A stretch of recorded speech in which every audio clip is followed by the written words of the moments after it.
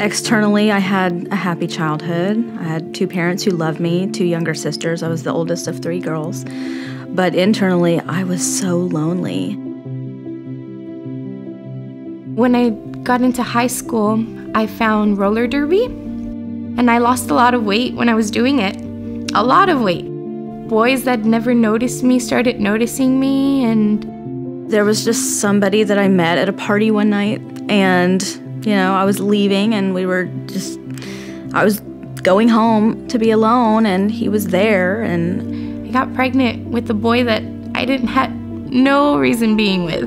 I wasn't with him. He wasn't my boyfriend. We weren't even together. He didn't love me. He didn't want a baby. He didn't want me. He gave me money and he said, take care of it. I called Planned Parenthood because they help women. And I had no idea the concept of pregnancy centers or help. I wanted a baby.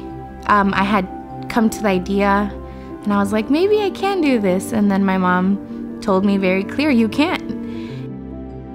And it was probably like an 1.5-hour drive, maybe more, from College Station to Houston. I had to pass my parents' house to get there. The doctor made no eye contact. I couldn't even see his face. But it was quick.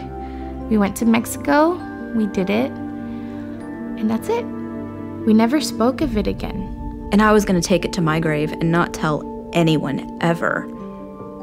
Because inside I was still so ashamed and I hated myself.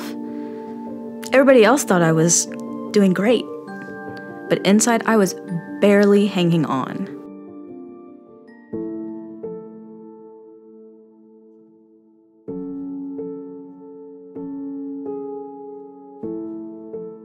So I was laying on my couch one night and I just remember crying out to God and being just overwhelmed with agony and remorse. And I was just broken. And I just cried out to him and I asked him, please forgive me.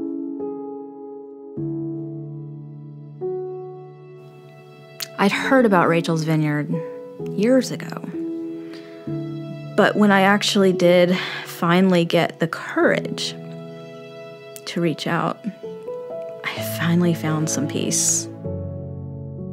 Every single one of those people, especially all the volunteers and the Rachel's folks, they loved me. I mean, I could see it in their eyes. I could feel it in their touch and their warmth. Being loved, that changes your life. It gives you a feeling and a purpose that you don't ever want to be without. And I'm not alone.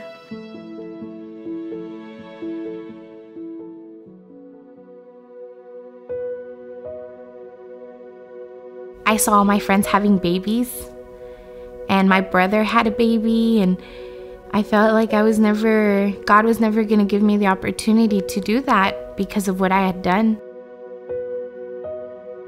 When I found out I was pregnant with Layla, once again I felt like I was 16, alone and scared. One day I was just driving around. I didn't know where I was going or what I was doing, and I saw a lady and a man just standing outside. And she told me, she's like, do you know what this building is? And I was like, no. She said, it's an abortion clinic. And she did not know I was pregnant. I was asking her questions like for a friend, but it was really for me.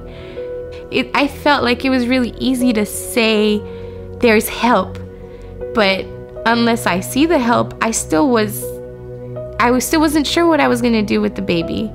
She gave me information like there's many options, there's so much help out there.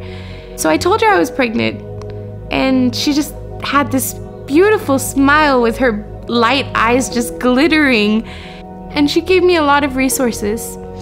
And once I saw all that help, I thought, maybe I can do this. Her advice really, really helped me.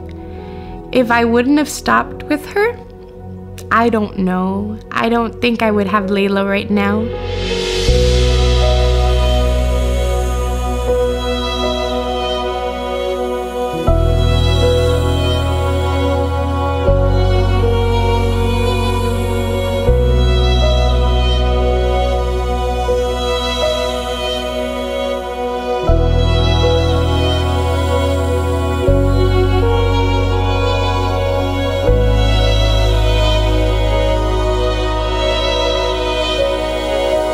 you.